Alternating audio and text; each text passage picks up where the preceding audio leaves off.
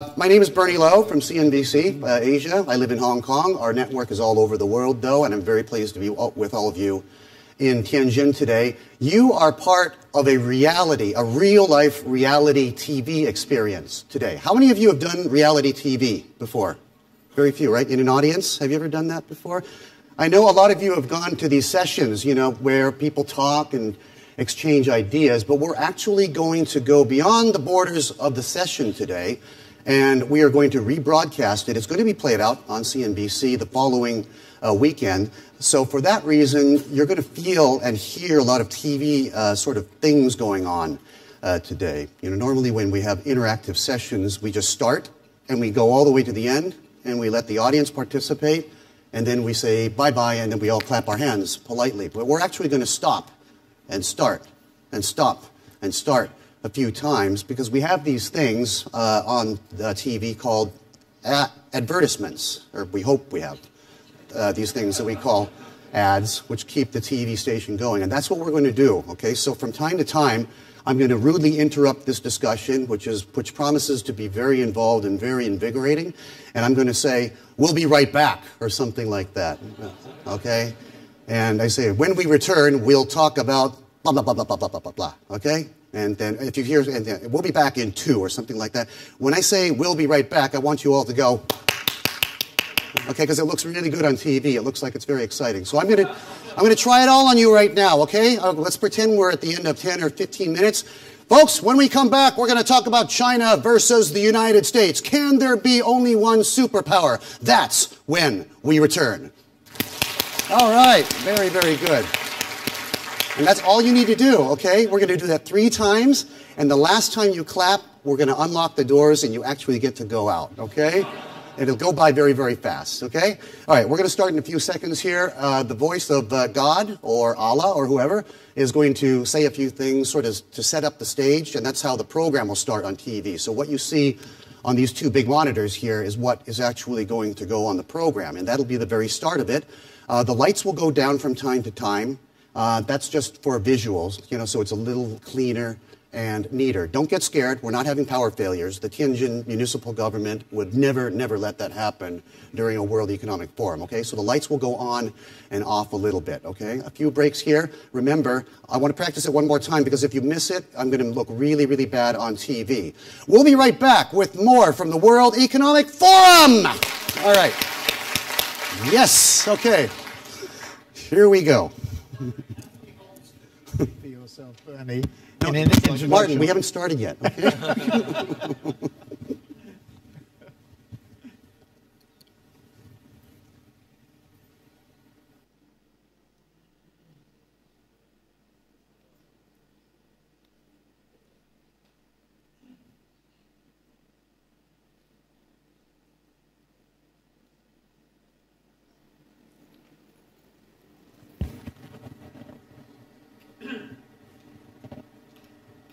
I think everybody knows we're about to start except the TV guys.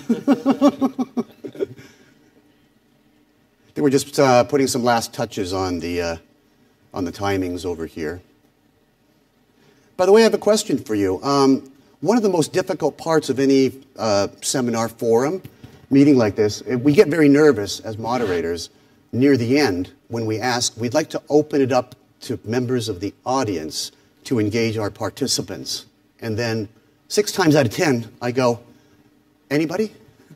Anybody? Anybody? How many of you are pretty sure you'd like to address some of these people up here on the stage? Do I have people? I mean, early on? 1, 2, 3. We're going to send you a CNBC Peacock if you in a lucky draw if you ask one of the questions. Okay. Okay. Oh, okay. Shut up, Bernie. All right. Here we go.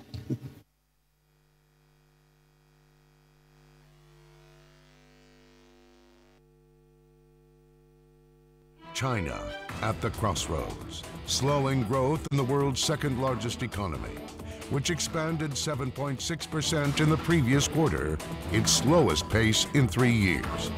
But just how bad is the slowdown?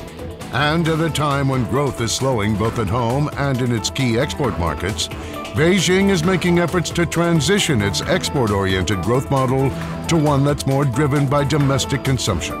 Plus, a once-in-a-decade leadership change. What do the transformations in the $7.5 trillion economy mean for the rest of the world? Over the next hour, we'll discuss and debate China, the road ahead. Weighing in on our discussion, Daokui, Director of the Center for China in the World Economy. Kai-Fu, Chairman and CEO of Innovation Works. Arvind Subramanian, Senior Fellow at the Peterson Institute for International Economics. Klaus Kleinfeld, Chairman and Chief Executive Officer of Alcoa. And Martin Sorrell, Chief Executive Officer of the WPP Group. Ladies and gentlemen, your host, CNBC's Bernie Lowe. Hello, everybody, from beautiful Tianjin, China, at the World Economic Forum. I am your friend, moderator, MC, and host, and all of the above, Bernie Lowe.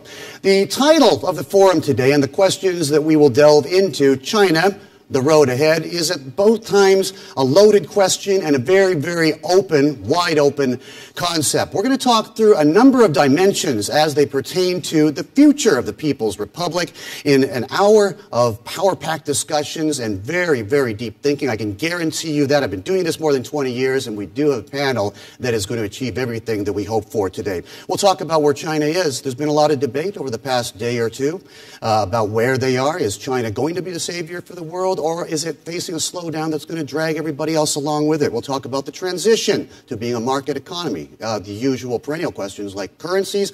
We'll also talk, aside from hardware, about the software in China, the people factor, lifting up the aspirational portion of the population, and, of course, politics. You cannot avoid politics in a year like 2012. We've got major political transitions in the powerhouses of the world, the PRC, and the USA. You've been introduced to your panelists for our session today, and I'd like to start off with somebody who has no lack of opinion when it comes to things in the PRC, and then I can guarantee you it's going to be the wild, wild west here at the WEF, because we're opening it up. There's no plan, it's unscripted, and it is by the pulse. Martin Sorrell, good to see you again, my friend. You want me to be combative on this, do you, Bernie? I want you to tell me what is going on. I didn't like the introduction at all, to be combative. You didn't like it? No, not at all. Now, why is that? It implied China I spent a lot of time on that. It was implying China was slowing down. In our experience, China is not slowing down. I would agree that there is a question about what is going to happen with the new Politburo, the new leadership, and there is some uncertainty around that, and we're waiting to see who's nominated and then who's ratified in March, and that 6-month period will be a hiatus as well. But how can we criticize in the West an economy that, in our case, is growing by 15.5% in the first 7 months of this year, at a time when GNP growth is 7.5%? When Jibao yesterday confirmed they will hit, the CEO confirmed they will hit the numbers, so to speak. So I think it's really wrong for us to be critical. And I had a conversation with one official here when I was talking about the room that Mario Draghi has given us in Europe with his recent moves, and talking about quantitative easing, and there was a smirk and a chuckle. We have got ourselves into this situation, not the Chinese. And I think one of the issues that we in the West have to deal with is explaining to the Brazilians, the Russians, the Indians, and last but not least the Chinese, what mistakes we made rather than what mistakes they made. I have great confidence in the political leadership here. They are, to date, all engineers, I think, in the Politburo, and there may be something in having engineers running the country. And state-directed capitalism works. And the irony of this is that we're moving in the West to a more state-directed system. We're trying to embrace. You look at Vince Cable's words yesterday in the UK, he's trying to get more government intervention in terms of the way the economy is written. So I think the basic premise is wrong. China is slowing down from some of the growth, but 12th five-year plan is about higher quality growth, switch to consumption, healthcare, social security, safety net, and last but not least, from our point of view, greater service industries. Okay, Sir Martin Sorrell says stay the course, and he is obviously a consummate China bull. I'm going to swing it to this side. Professor Subramanian, Martin is saying don't look east, look west. How do you reply? Well, I disagree with Martin for two reasons. One, I think 7.5 is much slower than the 10.5 that China achieved over the last 30 years. That's one. That's just a fact. we can go into who's responsible for that, i.e. whether it's the Americans or the Europeans or the Chinese or the Indians. But the fact is that this is the world economy has turned down, and as a result, China, which is integrated with the world economy in a way that few economies are paying the price for that. That's point number one. Point number two, it is not true that the quality of growth has been as good as the 12th plan wanted. We're not only seeing growth slowing down, but although China has rebalanced in the sense of relying less on exports than before, the current account balance came down from 10 now to about 3%, but there's an internal imbalance, which is that China is still doing a lot of investment, just throwing money at building infrastructure. And what that has done is it has not improved consumption. It is not, all this is relative. It has not improved employment as it should have. Right. And above all, what is politically a little bit alarming is that the share of the pie going to people as opposed to the well-connected and capital has been coming down. Okay. Professor Subramanian, let me swing up to somebody who knows industry, the company that's first to report on Wall Street by virtue of their ticker symbol. You're not upset at China at all. You sell what, 45, almost 50%, 45, 50% of your product to China. You have absolutely no complaints about the PRC, do you, Klaus? Well, let's clarify a couple of things. We're reporting first, not because of our ticker symbol, but because we close the books first, right? So that's the reason. That's the reason why. And if you want to invest, AA is our ticker symbol. So secondly, 40+% of world's demand for aluminum is here in China. But I think I would agree with Martin's optimistic view. When you look at the policy, the stated policy, there's a clear plan there how to change the economy. In the short term, which is the 5-year plan, and even in the long term, which is the 30-year plan.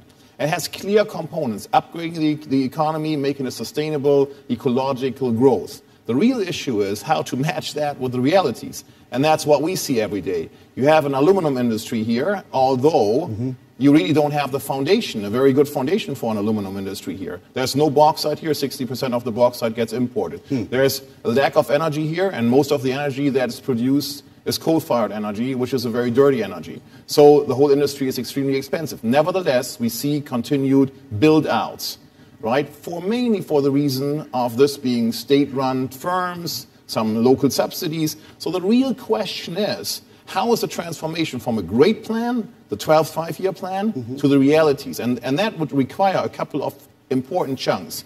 There is a tremendous need for more small and medium-sized enterprises. And there's a tremendous need for changing the financial system to make that happen. Today, the realities is if you're a state-run company, a large company, you pay about 1 to 2% interest rate on a loan. If you're a private company, at least double the amount. Right? That's a problem, right? If you're a state-run firm, you can, in our industry, many are unprofitable today. We believe more than 1/3 of the capacity here is unprofitable in China these days. Right. Nevertheless, they don't shut down. Why? Because provincial governments keep them afloat for a while.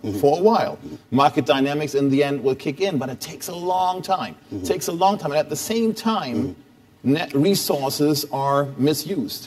Right? And that's the issue. Okay.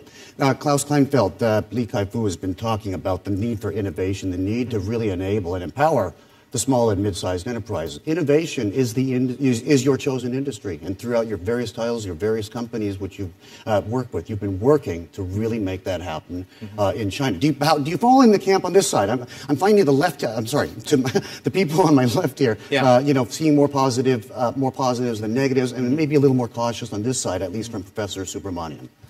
Well, I think numerically, both sides make sense. There used to be much larger growth. Now there will be smaller growth. And I think more importantly is the transition in the quality of change. Because as China goes from, say, 9 to 7.5%, what's really not happening is everything slowing down by 1.5%, but some of the pre-existing manufacturing, export, and service industries are slowing down by perhaps more than that. The question really becomes, can the small, medium businesses, can the innovative businesses, can the companies building products grow a lot more than that to create a healthy 7.5 or hopefully a higher number? And certainly from my perspective, my company Innovation Works, we invest in early stage high-tech companies. We are very optimistic and bullish about that for a couple of reasons. First, I think there's generally a misunderstanding of what innovation means. people generally say, well, China probably won't have an Apple computer, that is, therefore it's not going to catch up. But I think that's really the wrong question. The question is, can China build solid, useful products that its people will use and drive up consumption? And in the area of mobile, internet, e-commerce, cloud computing, we're seeing that in spades, that people are being innovative, they're building useful products, and the growth is astronomical. Many companies we have are, in 2-3 years, are reaching 100 million users. So that part's going really well. And I'm confident that kind of useful product, you may or may not say that's innovative enough, will pick up whatever deficit is made by the manufacturing, service, and export. Mm-hmm. And lastly, I would say the government has played a very positive stimulus role in making that happen.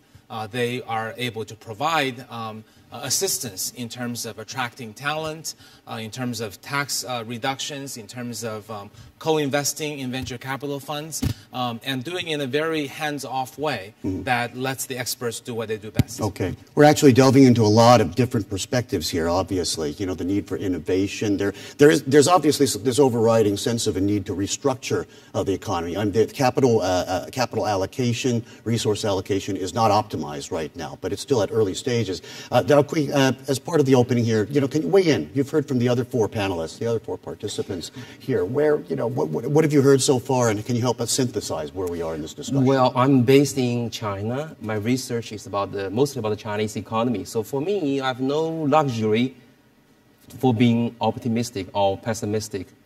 The only choice for participants in the Chinese economy is to be pragmatic.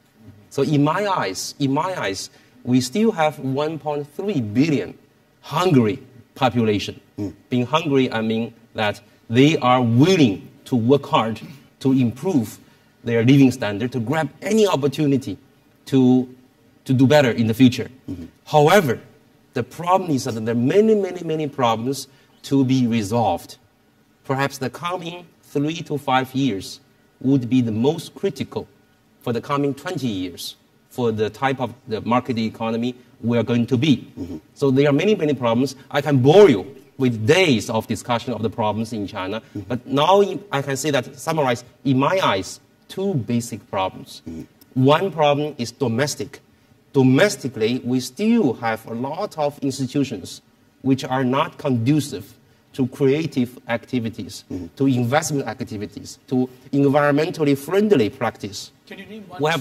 Can you name one? Certainly, for rule of law, for example, the independence of the court, very important in order to resolve disputes about property rights, in order to dispute even controversies in the media, lots of problems, social problems, to dispute problems about land acquisition or conversion of land use. Tremendous social problems can only be fundamentally resolved by an independent and a functioning court system. So that is one. Right. That is one area. Let me jump in there just while we're fresh on that thought. Reform of the legal system, reform of the judicial system, it may be part of the midterm or longer term plan, but it falls behind because right now everybody's focused on, will they hit 7.5? Will they hit 8? Will it be 7? If they're lower than 7, does that mean the country is falling off a hill or something like that?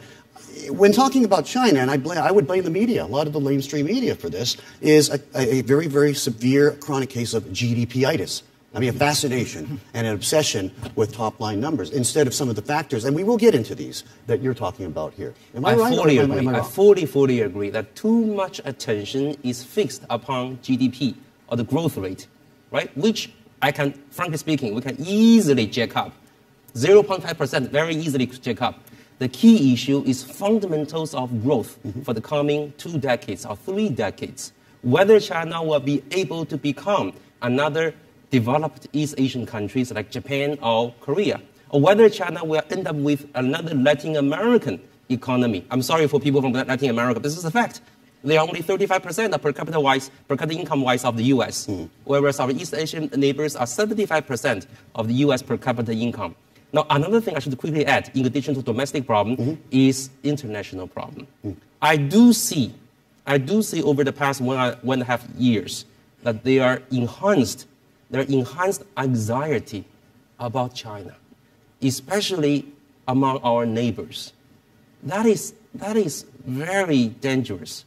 That can provoke domestically our irrational nationalism, which in turn will hamper, will impede our domestic reforms. Okay. Gentlemen, thank you for setting the stage. We will be right back. Obviously, we are going to be talking about a lot of things. We broached innovation. We broached the restructuring of the economy, big versus small versus middle size, and the concept of bullying when it comes to China, whether China's doing the bullying or somebody's bullying back. We'll be back with more of China, the Road Ahead, brought to you by CNBC Asia and the World Economic Forum in just a couple minutes. Thank you very much.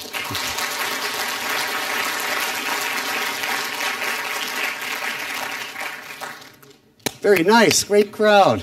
Oh, wow. All right.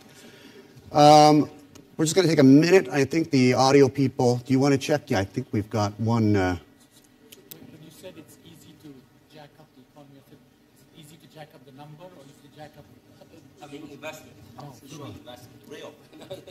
Number is even easier. Number is even easier. Okay.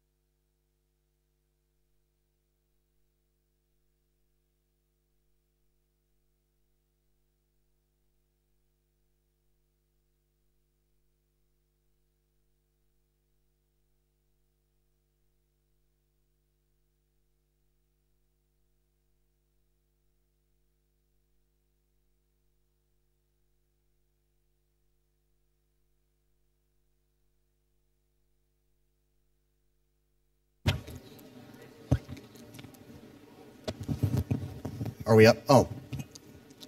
Is the audio up? Is it broadcasting? Okay. May, is everybody else okay? We're all okay. This is another thing we don't do unless we're doing a reality TV show. You normally don't see 6 men getting makeup on a stage either. That's Speak for yourself.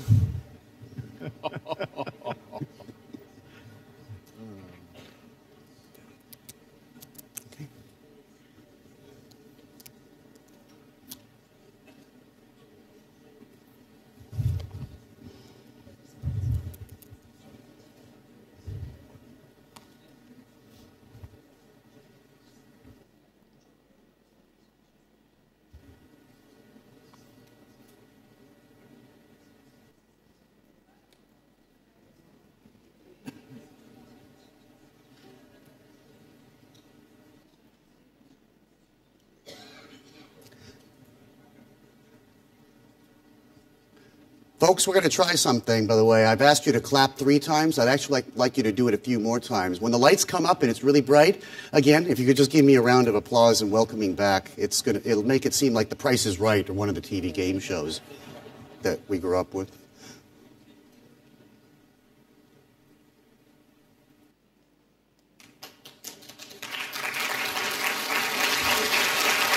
Welcome back. You are watching China, the Road Ahead, brought to you by CNBC Asia in conjunction with the World Economic Forum.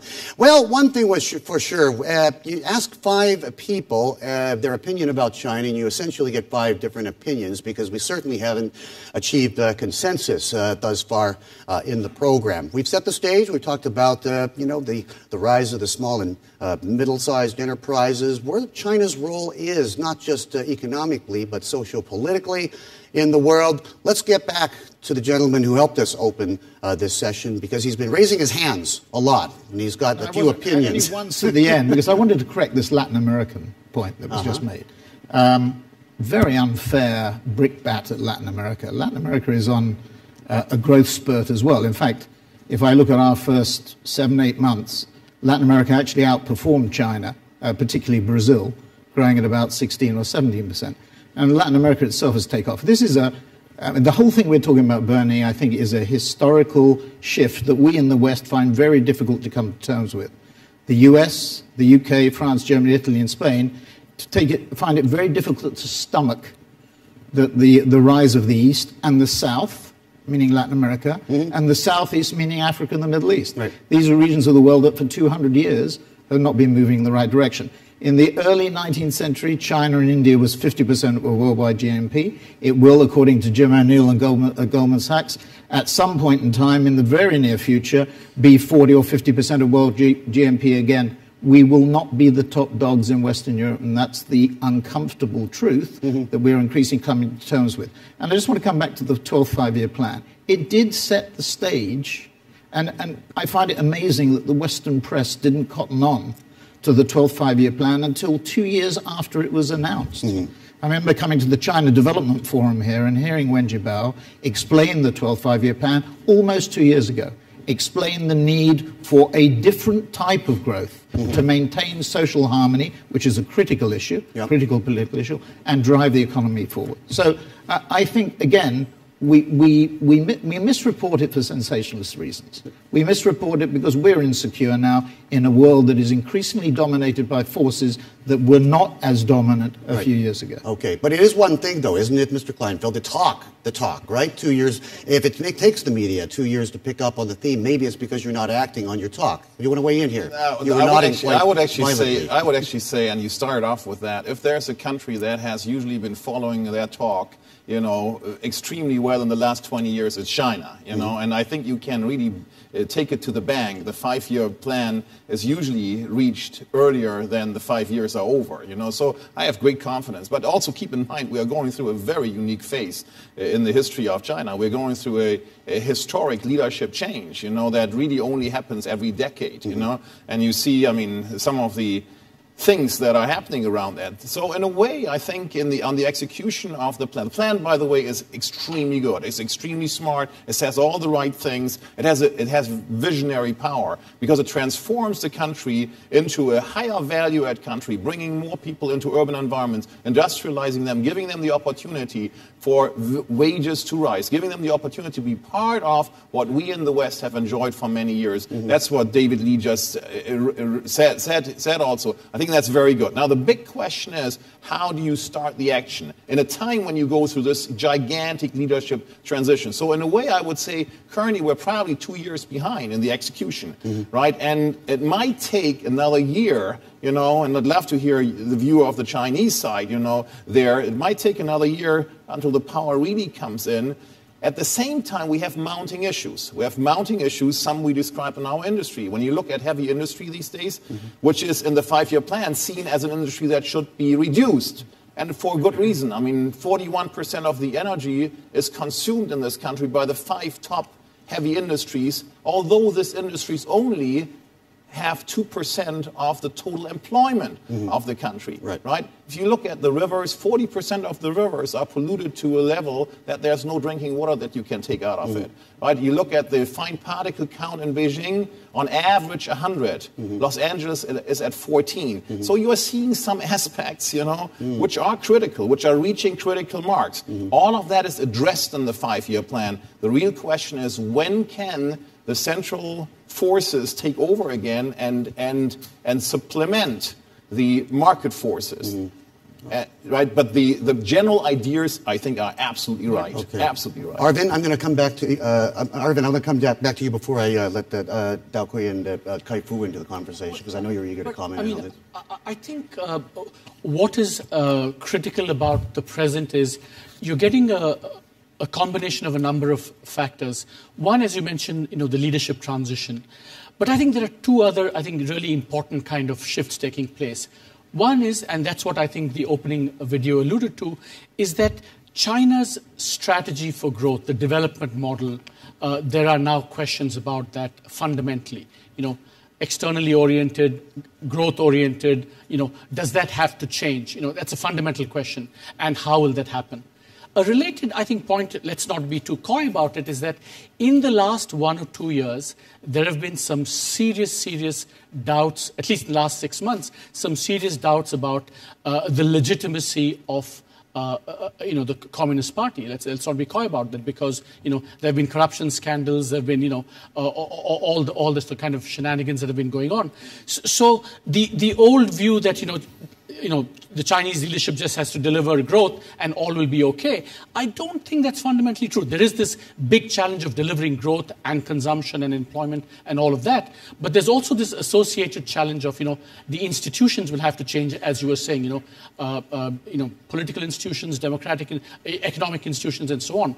So one big, I think, question going forward is it possible to reorient the growth model towards consumption, the quality of growth, without some accompanying political change? Hold on a second. Corruption and inequality are two issues that we have to deal with in the West as well. I mean, this assumption... Martin, this is not a compare fest, Martin. It's not a compare fest. We're talking about China. For everything you say, the West was, needs to adjust. Of course, that's true. The point is that China has challenges domestically, regardless of who brought it about or regardless of whether other countries are facing the problem.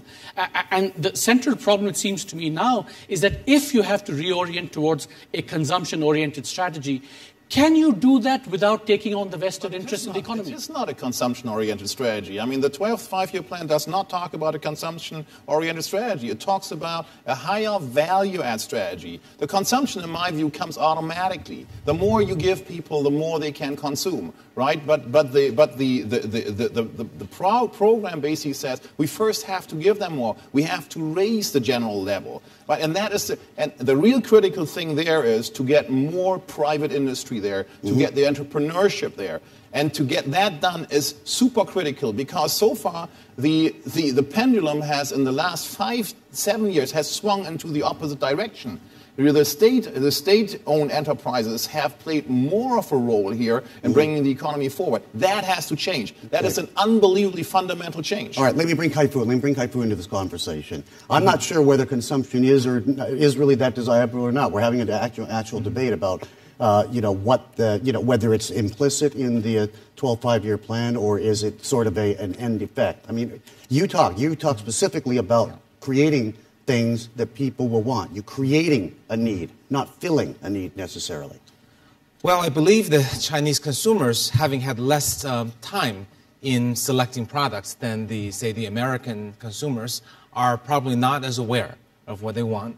So smart companies will have to go a little bit farther out than just to do focus groups and understand, but maybe to anticipate a little bit that if I build this, it's not so much as to say, no one wants this, I'm going to create it and surprise you. Right. And it's also not quite, tell me what you want and I'll build it. It's more like, if we build this, would you want it? You do, okay, we'll build it. So I think that kind of model of fulfilling consumption can be a very good way to innovate, not so far out as the Apple Steve Jobs kind of thing, but also not just reinventing the wheel and building the same things. But I did want to address Arvind's other point about the political issues and stability.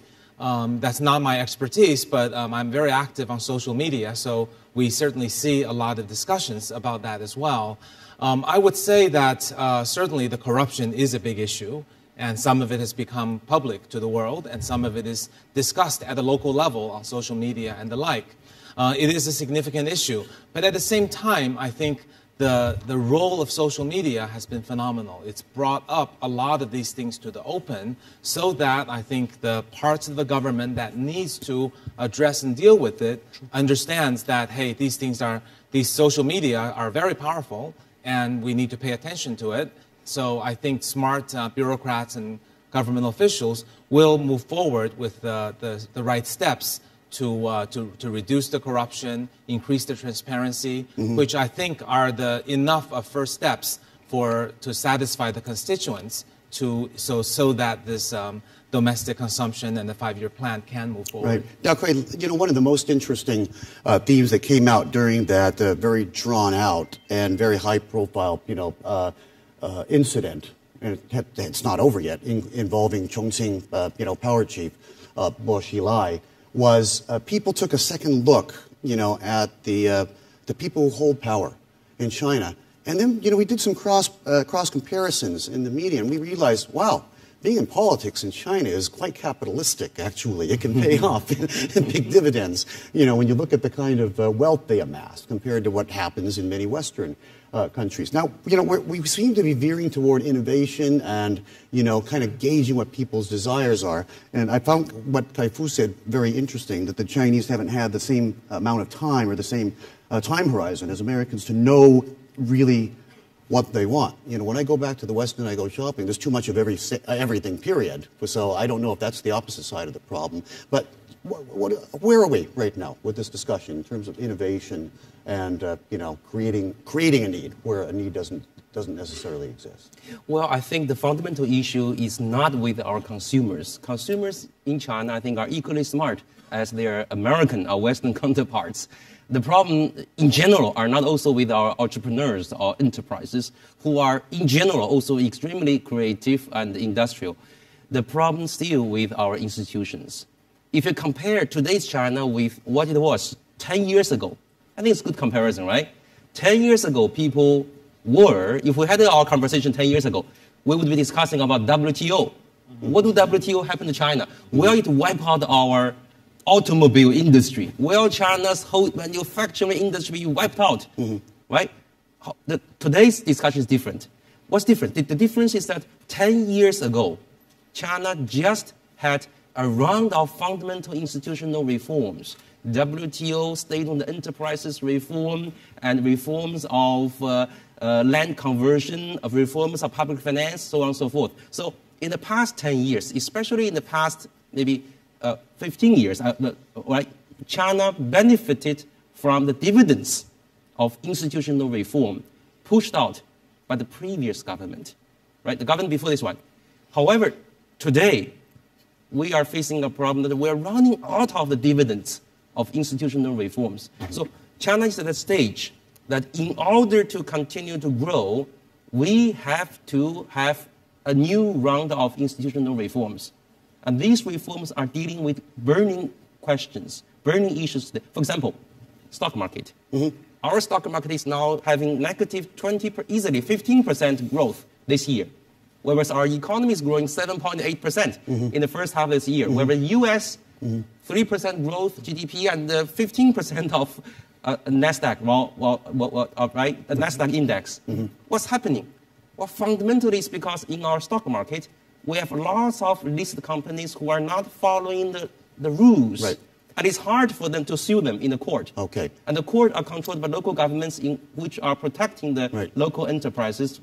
Clearly, that's the fundamental problem. Clearly, the math doesn't work, does it? And you can't have some things going up and some things sinking so fast like that. We'll take that up again right after the break. We'll talk about capital market development. Is China a little bit behind in the curveball? And we are, of course, veering towards a possible, do I dare say, collision course on the political issue, because I think we have some pretty strong opinions on either side. China, the road ahead, continues in 3 minutes.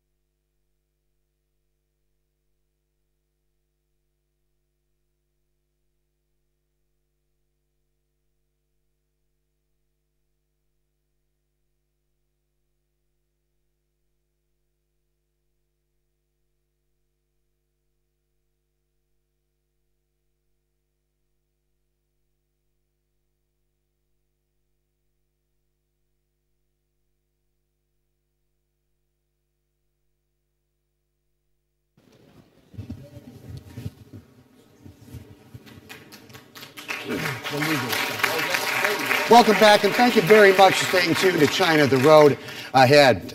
We have really gotten into a pretty heavy-duty discussion here, and we're re-examining the tenets of what is at least a couple years old in the latest 12th five-year plan for China. One point of contention which has emerged in this discussion today is the roadmap may be there. It's like you're driving along, you're not using a GPS, you're actually using an old-fashioned ink-to-paper map, and you know where you're supposed to go, but you actually have various choices and various routes to actually get there. There are different ways to arrive at the same location.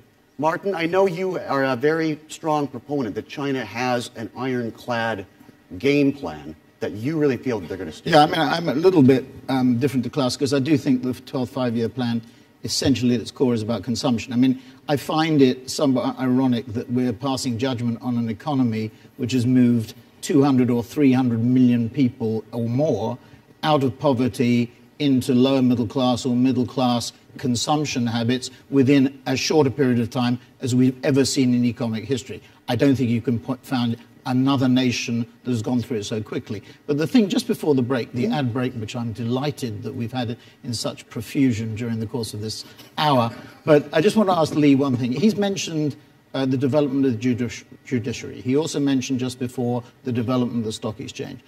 My experience is that the leadership understands the need for change. For example, when we had the last China Development Forum, which was Wen Jiabao's farewell session with the CDF, he talked about the need for very significant change with the next leadership cadre. Is that your belief that the leadership will embrace that change? Sure. And also let me add that the social conditions perhaps are ripe to push for a new round of reforms. In social media, people are talking about changes. People are complaining about corruption. People are complaining about too much interference by the governments, local and central, in the approving process of investments. So these conditions are ripe. Also, I have strong belief that the younger leaders were educated in the honeymoon years of reform and opening up. That is the years of 77, 78. So I believe that among the new leaders, there's religious belief in reform. Mm-hmm. Without reform, there's no way for the country to be successful, whatever defines success in the future. Mm-hmm. So that, I think, would give us some hope that fundamental changes will be upcoming. Let me also quickly add that the British model of gradual evolution, of gradual improving institutions without undermining the whole system might be feasible in China. Take, again, the example of stock exchange. Currently, what can be done, I think, easily is to establish a central court in Beijing, right, to deal with all the securities exchange issues, problems. Take it away from local governments. This reform alone, in my opinion, would greatly boost confidence among investors, whether abroad and domestic, about our corporates. Right. And this reform is fundamentally legal reform. Okay. It's a political reform. Mm-hmm. Arvind, can they do it incrementally rather than with a big bang approach and a lot of drama? See, I don't think the question is incremental or big bang. I think the question is whether, there is the political willingness to take on the vested interests to push through reform. Let me give you one example. We all agree that, the financial system needs to be, reformed, right? But that means you have to take away some of the privileges that the state-owned banks have. You have to take on those people who benefit from the cheap capital that the state-owned banks provide to the state-owned enterprises. So this is a very concrete example of where you need reforms and who the vested interests are. So the question is, can these vested interests be taken on by the new leadership? And what are the kind of costs and benefits and the underlying issues going on? So it's an open question. We don't know what's going to happen. But tell us why you think it's likely to happen. Very good question. I would argue that today's calculus of reform is totally different from what it was 5 years ago. Today, the social media is so powerful so that the reformist leader can easily rally support from grassroots level to go against the interest group. So that is a new dynamism of reform, which I'm really looking forward to. Mm-hmm. But Kai-Fu, this is a perfect opening to bring you in here. I came here from Hong Kong, where I work and live, where there has been an uproar lately. And this is in Hong Kong, not in the mainland itself, over the concept of national education being included in the school curriculums. I mean, it basically brought the administration to a standstill, and they had to completely do an about turn on that plan to introduce civic education, or what people thought was going to be Communist Party brainwashing. Yeah. The microblogs are getting more and more active. They can shut them down from time to time. They can scurry around. You know, people can close down VPNs. You can force them onto another virtual private network, and you know, you can run in China and seek cover, but you can stay hidden too in China. I'm kind of wondering, because you keep talking about the impact of social media. Is that going to be a revolution, do you think, in terms of making these changes in the institutions, in the politics? Well, I don't think there will be a revolution. I think bad word. Sorry. Yeah. I think the role of social media has been phenomenal, and I think Daokui agrees with me here that every intellectual is online and is virtually addicted to Weibo, or known as the Chinese Twitter, and that's where most of the intellectuals access information and express opinion. And for those people who think there's no freedom of press in China, actually, people pretty much freely say what they want on the Weibo. And yes, occasionally what they say don't show up anymore, but largely, you can say what you want. And it's become a wonderful forum for exchange of information. And I think the government recognizes that. And the government has recently allowed Sina Weibo to no longer call that product a beta product, which means now I would take it as a sign that it's here to stay. And it's something that has to be managed and controlled, not just let people say anything they want. But I think a happy medium will be found. And I think social media will really create a number of things. First, I think people, the majority opinion will be heard, and the people ruling the country do and will hear. Because while they don't usually, the political leaders in China don't usually have Weibo accounts like Obama and others, but most of them are using it underwater, you know, 潜水. So they're using it just to watch and not to say. So they know what's going on. And I think, you know, the ruling party has to be responsible and care about their mandate. So they will watch and listen, and they will figure out which of the many changes to make. And also agree with Daokui. The important thing is they watch and listen very carefully. This may be the engineering background, but they do watch. Our experience has been that they monitor it, the weight of it, and the opinion very carefully. So the timing of the Hong Kong demonstrations are very interesting in that context, because with new leadership coming on board, willing to look at change, it's going to be very interesting to see how they manage. And of course, social media are catalysts for change. They don't create change, they just catalyze it and embolden it. Okay. So Bernie, this question I want to ask my Chinese colleagues is that, you know, what you hear very often is that in China, major reforms, like in most parts of the world, happened in response to actual or perceived crisis. You know, when you see crisis at hand, you know, change happens, and that's been the history of China as well. Now, is there a sense of crisis now that's going to, along with social media as the catalyst, that's going to trigger change? So is there a sense of crisis? And if so, what is the crisis, perceived crisis, from the point of view of the party? Okay. Daokui, take that. I don't think they are crisis. However, they are concerns about the crisis. The concerns are so severe that changes will happen. Let me give you an example, right? About 2 weeks ago, there was a government official who appeared in a highway accident. And this official, for some reason, smiled on camera, right? And he was caught by the social media. And people say, this guy is responsible. Let's see what's going on with his life. There happens to be the guy showed his watch. It happens that he also appeared in other camera on other occasions, right? And he wore different kinds of expensive watches. Look, this guy might be corrupt. So this is an ongoing investigation about this guy's behavior. So these kind of mini crises for the governments are actually disciplining the behavior of the officials and the government. I think it's a positive force for changes. It is. That is true. Yeah. Can I add just on the Hong Kong situation also and the watch situation?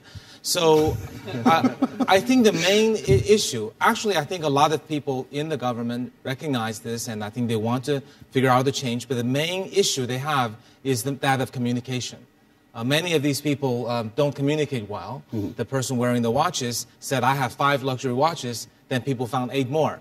So now he's not just buying expensive watches, he's lying, right? He's understating his wealth. But on the Hong Kong case, in the Hong Kong case, I think, adding an education that people in Hong Kong are Chinese citizens, here's something to learn about China, I think everyone would say that's a good thing. Mm-hmm. But the way in which it became the textbook may not be the best way to explain to a former British Empire, Commonwealth citizen, that this is a one-track way of thinking. Yeah. So I think if people will open up and explain things in a more Western accepted way, I think things can move forward much easier. Yeah, protests have become a national pastime. We're more crowded and we're more high density in China, in Hong Kong than China. Yeah, and weekends nobody, it's so crowded. It's better to sit down in the middle of the government garden and just protest against something. When we come back, politics and innovation, our final 2 subtopics as we explore more of China, the road ahead. We'll be right back.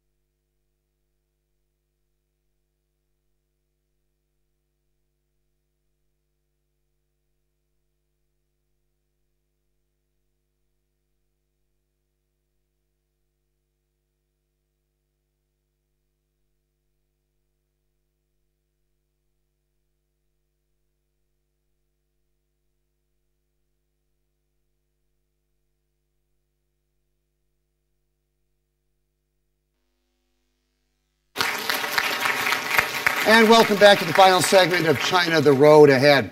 Well, it's actually a very short road the rest of this year with the political transitions going on here in the PRC and, of course, across the Pacific in the United States. It's not that often because of the timetables that, you get this convergence of political change. I want to get some final comments from our commentators, our panelists today, on what they see happening, because we've been talking so far about China inside and the need to change inside, but there's a lot going on outside that's going to affect China and that's going on inside China that's going to affect the outside. Martin.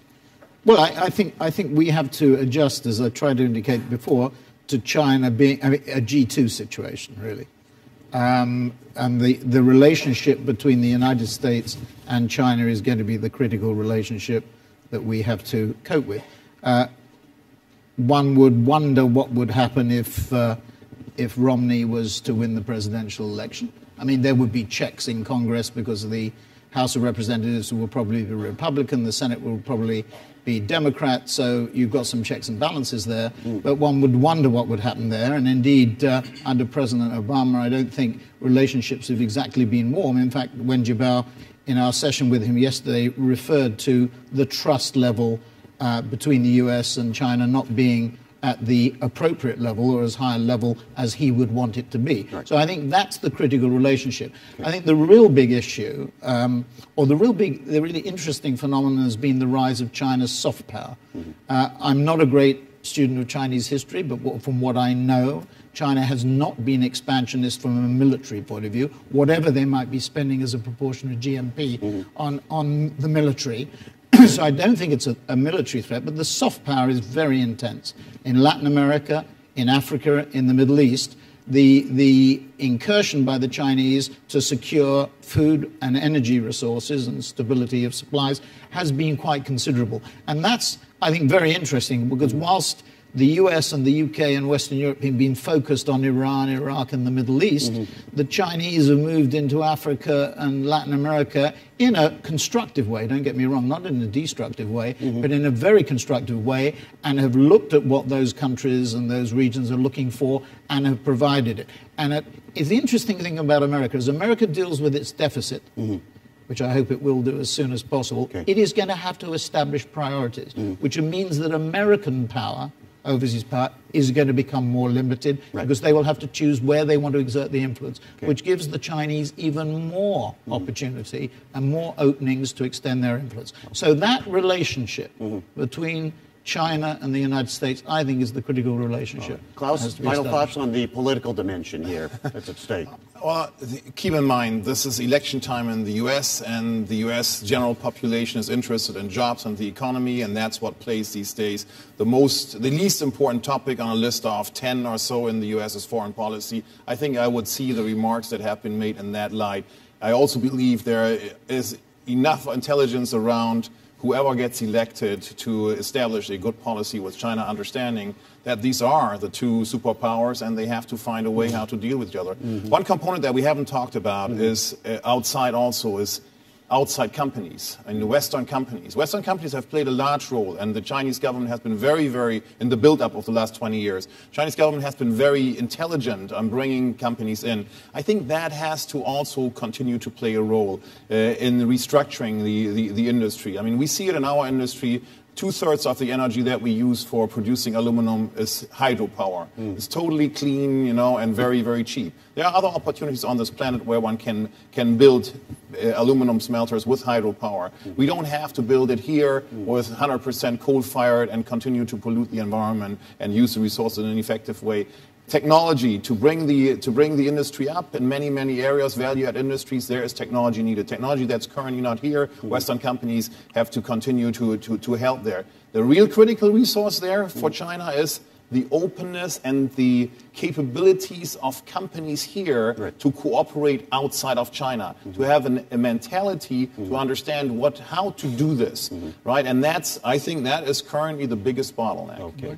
Daokui, just a quick comment on how you think politics is going to sort itself out. Well, as already mentioned, domestically, I think it's critical for us to see in the coming 3 to 5 years whether the new leaders will be able to rally the grassroots support for reform to go against interest groups, therefore to push out a new round of institutional reforms. That's domestic homework. Right. Internationally, there's also homework to be done.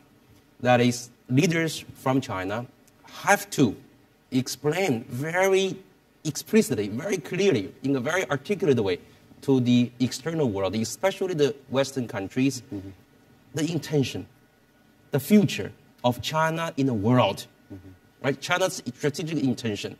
Right? Without explaining this, the Western countries tend to use its colonial past to project the future of China, and therefore cause a new round of containment on China, and which in turn can very easily stoke the fire of ultranationalism. Right. Okay. So I think that's homework carved out for our leaders. Yeah, and it doesn't help when you see all these island disputes and all these overlapping. By the way, all the claims are old claims. There's no new claims. Okay, been going on for 30 years. Yeah, they're 30 years old, right, or something like that. Arvind, go ahead, and then Kai-Fu finally. So I think history teaches us that all such transitions of superpower status tend to be difficult and even conflictual in some instances. And I think this one hopefully will be less conflictual than before.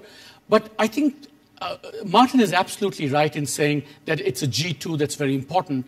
But the real danger is that if China, on the one hand, does not kind of play its part in maintaining, the current rules of the game, because it says it's too poor. Mm-hmm. Deng Xiaoping said, for example, China must lie low for 50 years before challenging the United States. Mm-hmm. I don't think China can afford to do that.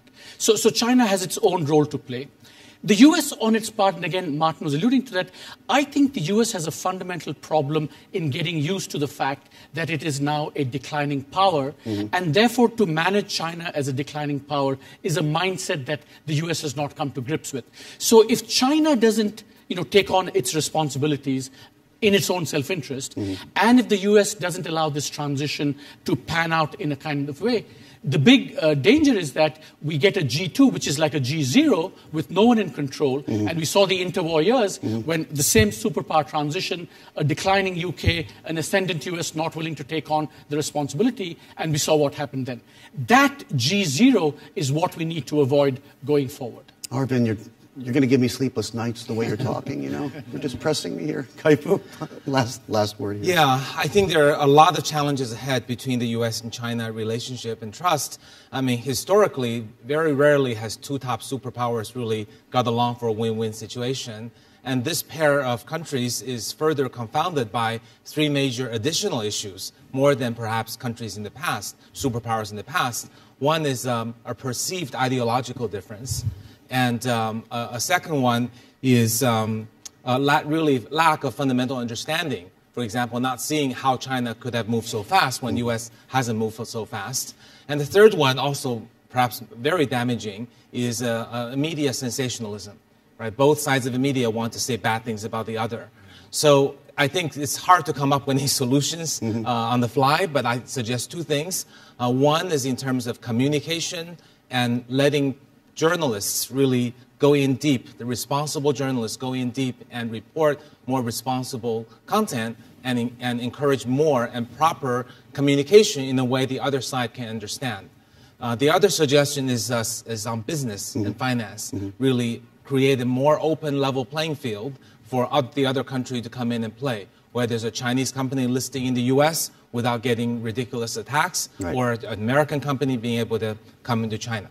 Hope it's only a short matter of time before leaders of China finally sign up and get their Weibo accounts and start using them. Gentlemen, it's been an honor, a privilege, and a pleasure talking to all of you. Thank you very much.